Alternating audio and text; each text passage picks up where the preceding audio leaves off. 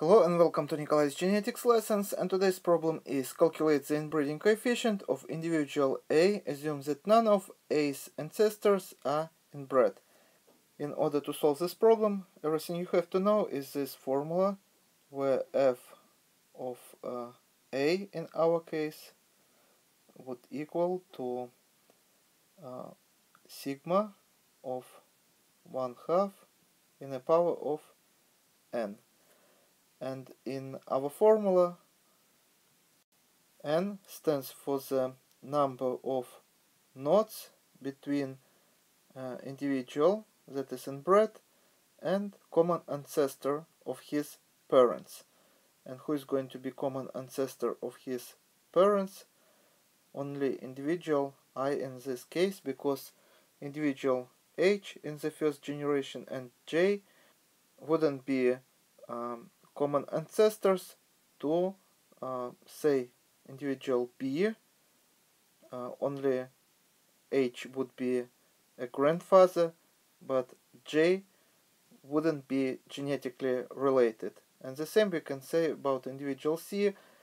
J would be a grandfather, but H wouldn't be genetically related to this person.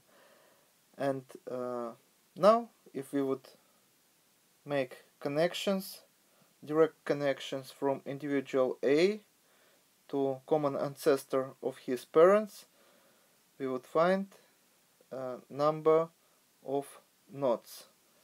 And this is going to be first one, second, third, fourth, and fifth. And we do not count individual A, our proband for whom we calculate inbreeding coefficient. We only start with one parent and end with another parent. So we got 5 here.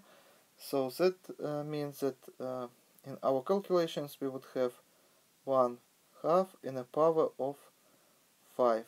And this would give us inbreeding coefficient of 1/32. Or this is going to be answer A. And also you may wonder what this sigma stands for, or this is sum. Sometimes in different examples we may have not one loop, but we may have 2 and even more loops. And in that case we have to find number of nodes in each loop, calculate this number for each loop, and then add them together. So this is going to be inbreeding coefficient. For example, compare such pedigree where we have female, male, they have 2 children, female and male.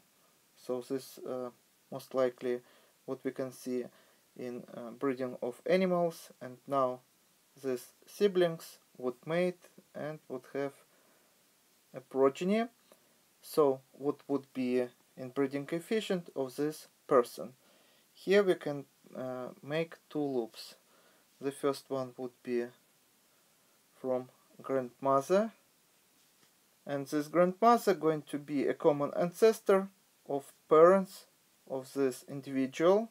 And of course we have here another individual who is going to be common ancestor of parents of this individual, and this is going to be their father.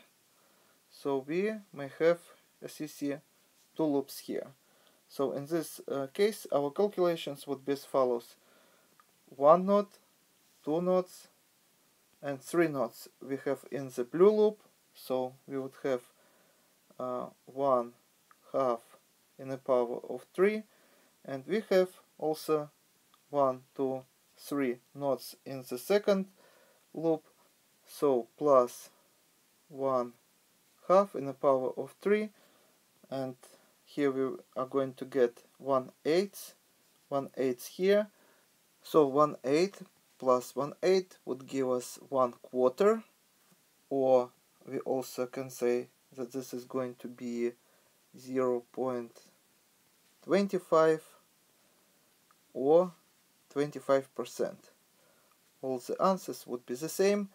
So if we see that our proband parents has only one common ancestor, that means we have only one loop. And if we would see that there are two common ancestors of the parents of the proband, in this case we have to add probabilities for each loop in order to find inbreeding coefficient.